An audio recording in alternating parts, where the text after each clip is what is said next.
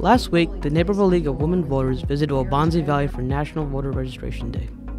A team of DuPage and Will County registrars were on hand to help register students to vote.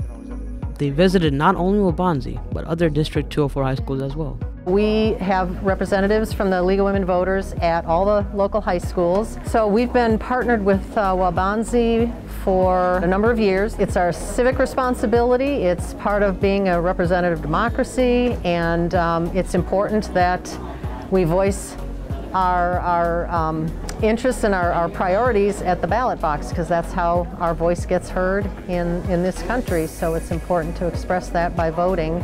And the first step in being able to do that is to get registered, so that's what we were here today to do. I believe we've registered over 100 students, and that was the goal that Chris set at the start of the morning, was to at least register 100 students. And so we've hit that goal, and I think exceeded it. You know, I think they're interested, they seem excited. You know, it's kind of that rite of passage for being able to be a registered voter and get ready to cast their vote, so they look forward to it. The Naperville League of Women Voters was founded in 1956 and is open to anyone aged 16 or older.